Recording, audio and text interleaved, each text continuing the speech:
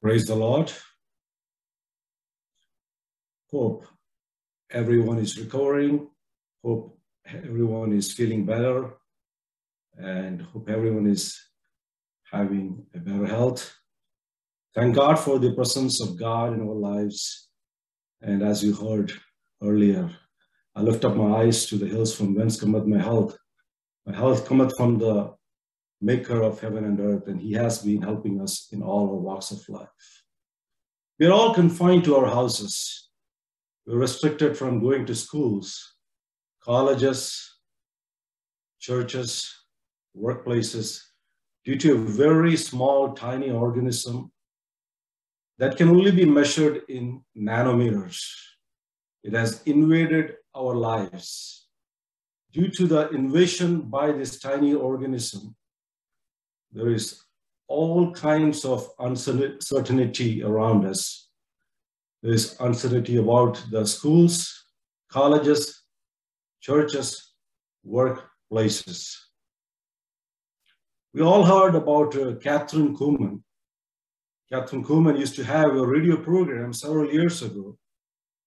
And at the start of the radio program, every time she would say this: as long as God is still on the throne, as long as he still hears and answers prayers, and as long as our faith in him is still intact, everything will be all right. As long as God is in control, and as long as our faith is intact, everything will be all right. It doesn't mean that everything is always going to be working in our favor at all times. There might be oppositions. We might go through difficult situations, but in these tough situations, it is important that our faith in the Lord Jesus Christ be intact. That we have a strong faith, a faith that is rooted and grounded in Jesus, a faith that is deep-rooted. Yes, the winds of uncertainty are blowing very hard, stronger, much stronger than the winds of Oklahoma that we encountered yesterday. But let us be strong in the faith, not get tossed to and fro by all the things that's going around, and let our faith be intact. 2 Peter chapter 1, verse 1. Peter talks about this faith. He says, the faith that we have in Jesus Christ is a precious faith. We have obtained this faith, and that is a very valuable faith. It is valuable, and it is much more precious than anything else in this whole universe. It is a precious faith. 2 Peter chapter 1, verse 1 says, we have obtained this faith through the righteousness of Jesus Christ. Our righteousness was imparted to Jesus Christ, and his righteousness was imparted to us. That is called the double transaction, and that is just because of the sacrifice of our Lord Jesus Christ. Because we have faith in Jesus, 2 Peter chapter 1, verse 3, it says, we who have the faith in Jesus, there is a divine power. Those who have faith in Jesus have a divine power that provides everything in our lives. It provides everything that pertains to our physical life, as well as our metaphysical life or non-physical life. That's why Psalms 23, it says, the Lord is my shepherd, I shall not want. The Lord gives us everything that we need in our lives. There's a supernatural power that provides protection. Psalms 91, he who dwells in the secret place of the Most High shall abide under the shadow of the Almighty. I will say of the Lord, he is my refuge and my fortress. People of God, in these tough times, it is the divine, supernatural of God, power of God. Because of the faith that we have in Jesus, it provides protection from pestilences, from terrors, from darkness, and from the arrows that is flying all around us. Notice verse 3 of 2 Peter chapter 1. 2 Peter chapter 1, verse 3. Those who have faith in Jesus are called for a very, very special purpose. Yes, we are covered by his supernatural power, protected by his divine power. We have the divine provisions of God, those who have the faith in Jesus Christ. But notice, pay attention to verse 3. It is for a virtuous living. The faith that we have in Jesus Christ, the fruit of the faith in Jesus Christ should be obvious, that is virtuous living. King James Version uses the word virtue. And the Greek word for virtue is arati. It means excellent moral standards, high moral standards. I don't know how virtue is translated in Malayalam. The virtue means the quality of doing what is right and avoiding what is wrong. Malayalam readers, please look into it. Peter is inspired by the Holy Spirit. Breathed by the Spirit of God, moved upon him, is filled with the Holy Spirit. He's explaining that we have obtained this faith in Jesus Christ to live a life, a virtuous life, a life of excellent moral standards. Now think about Peter. He was just an ordinary man, just like any one of us. He had an impulsive personality. He was ambitious. At times he's been deceitful. He has betrayed. He's very outspoken. He's very impatient. How did Peter get to this understanding that we cannot be impulsive, we cannot be deceitful, we cannot be betrayful, we cannot be impatient? People who have faith in Jesus should have a virtuous living, should have a high and excellent moral standards.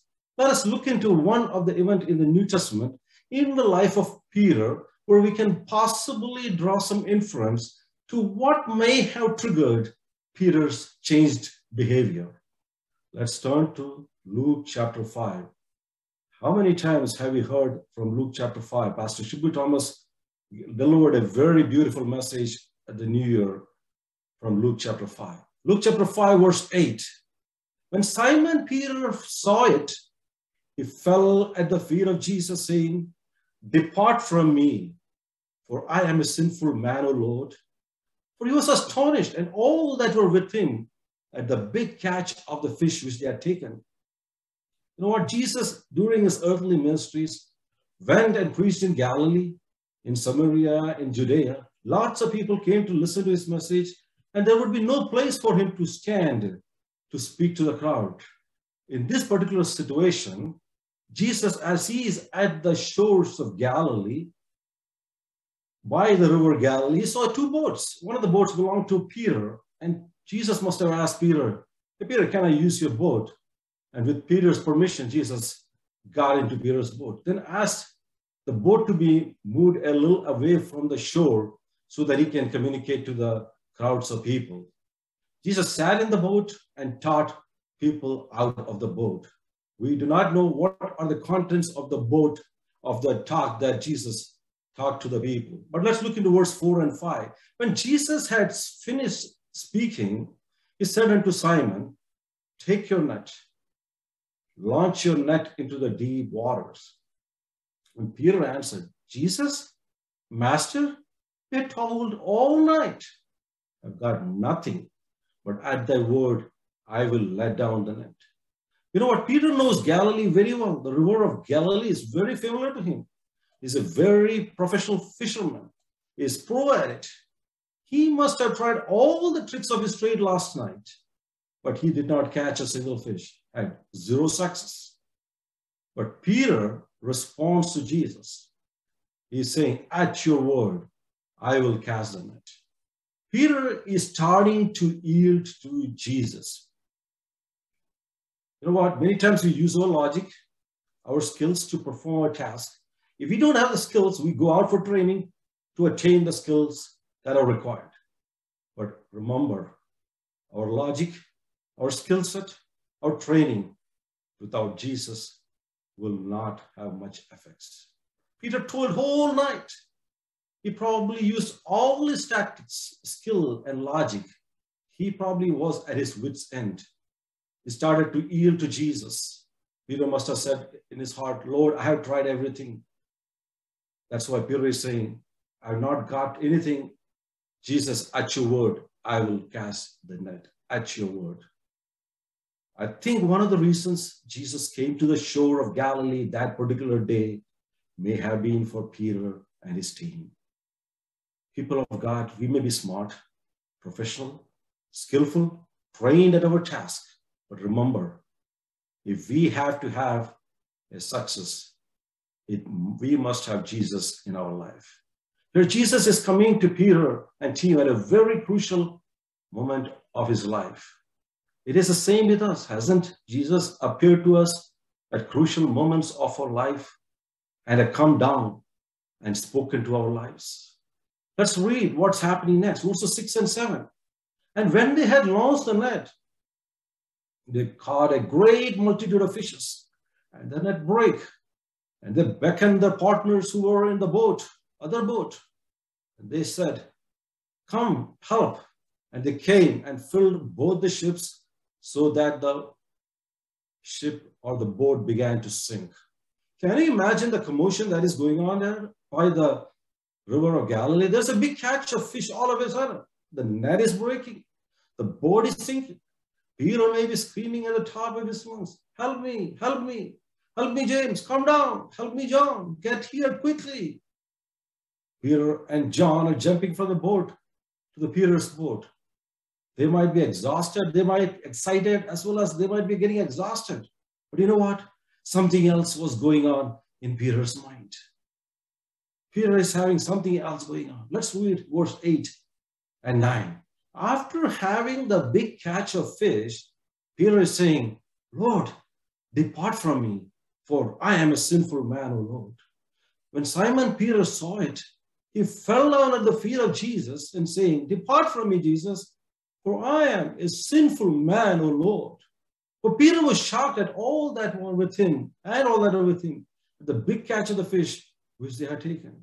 How many of us would have this kind of response as Peter at the moment of this big catch of fish and a great success? Imagine we were in Peter's place after the big catch of fish and a big success.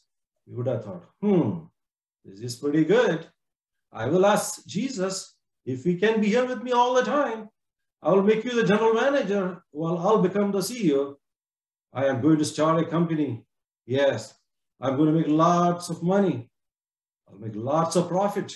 Then with that money, I'll buy real estate and stocks, not only for me, but for my dear ones and my generations. Peter could have started a big Peter fishing company and could have done franchises, maybe all the way from New York to Los Angeles. But what did Peter do when this miracle happened? Something different. He allowed Jesus to touch him. Peter allowed a gentle touch from Jesus. And see the response of Peter? Depart from me, for I am a sinful man. Can we allow Jesus to touch our lives? Can we allow Jesus to get into the areas of our lives where he wants to get in? Jesus wants to get into the areas of our life and clean us up. Let's get Jesus in our lives and let him do the necessary things, cleaning, surgery, operation in our lives. Peter, rather than going after the miracle, he's going beyond the miracle, children of God. This is something we all need to understand. We often make this big mistake. We need to learn to go beyond the miracle. Jesus is so gentle. Day in and day out, he does miracles after miracles. His divine presence, his protection, his provisions in our life. But do we allow Jesus deep into our lives, in different areas of our life? We stay around the miracles that Jesus did for us. We stay around the miracle for days, sometimes for months, very, very long time, sometimes for many years and sometimes for many generations. But can we go beyond the miracle? Many times we have success just like Peter had. We have promotions, we have healing, we get admissions in programs, we get bonuses, we get pay raises, we get good grades. God blesses us. Are we able to go beyond, just like Peter, behind the miracle, after the miracle of the success? Peter is teaching us a great lesson. find out what God wants from each one of us in this year 2022, after we have the successes or miracles and all the blessings that God has blessed us with. When God blesses us, what does God want from each one of us?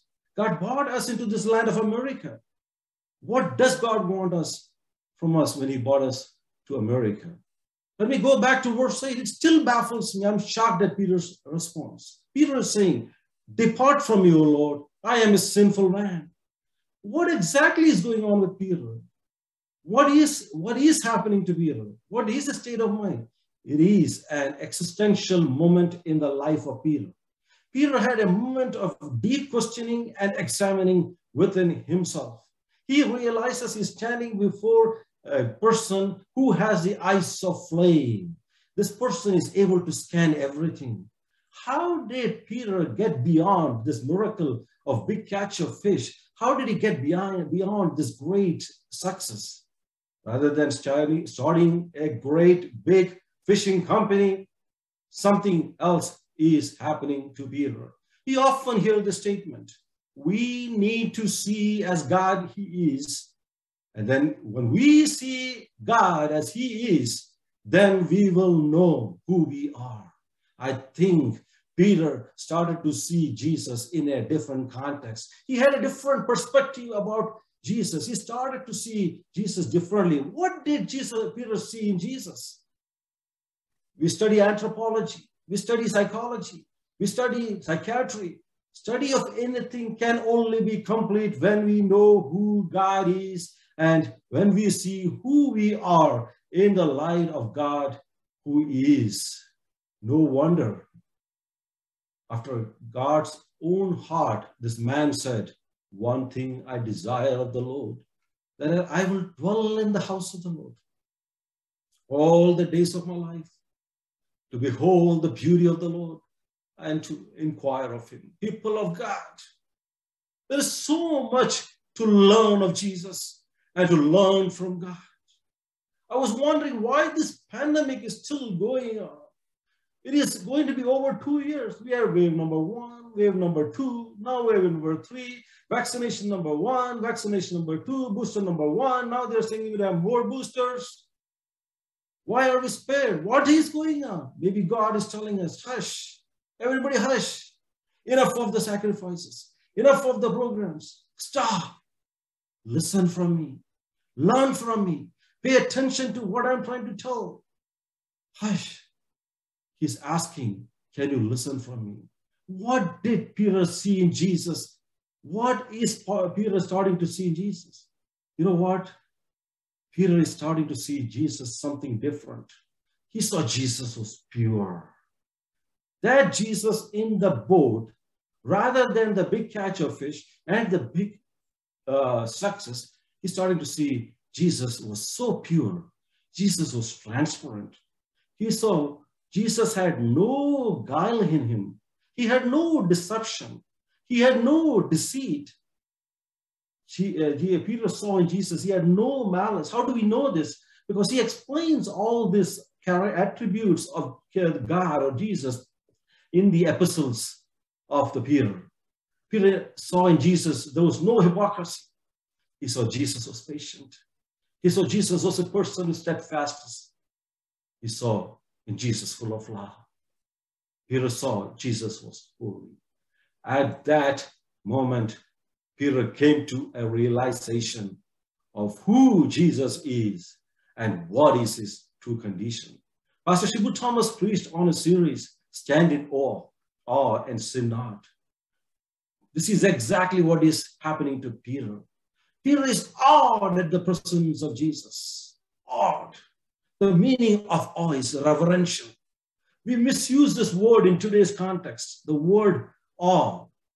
Awesome is used quite a bit. When I do a task at my work, I get this response, "Oh, you're awesome." But in its original meaning, there's only one and only one we need to be awed at or is awesome. And it is Jesus Christ. Because nobody can do what he does. He is the only one we need to be awed at. We should think twice before we use the word awesome. in contrast to Jesus, Peter is starting to see that he is nothing. Have you ever come to this realization? Who we are in contrast to Jesus. Once Peter came to this realization, he found out how much he needs to grow in Jesus. Now it all makes sense what Peter is saying in 2 Peter chapter 1, verse 3. When we say that we have faith in Jesus, what is Jesus expecting from each one of us? We enjoy the divine presence of Jesus. We enjoy the provisions. We enjoy the protections. He wants each one of us. Jesus expects to have a virtuous life, a life with a great character and conduct, a life of high moral excellence. Now it makes sense what Peter is talking about, the faith in Jesus. Having faith in Jesus should motivate us to have a virtuous life. Having faith in Jesus should lead us to know who Jesus really is and submit our life for an excellent moral life. May the faith that Peter had in Jesus lead us to higher levels, and we have greater faith and greater excellence in our moral life. Let us come to the knowledge of who Jesus is. Then we will know who we are.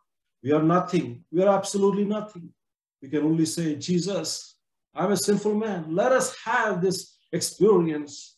Let us have this experience of who God is, who Jesus is. And then we understand who we truly are. And then we can take the steps of a virtuous living. And then we know, like Peter says, we need to know, pay attention to what our election and what our calling is. We are called for a virtuous living. When we see God as He is, and when we will know who we are, we'll stop all the dramas. In Hindi, it is called tamashas. All the tamashas we will stop. We'll stop acting as performers. We'll stop all the gimmicks.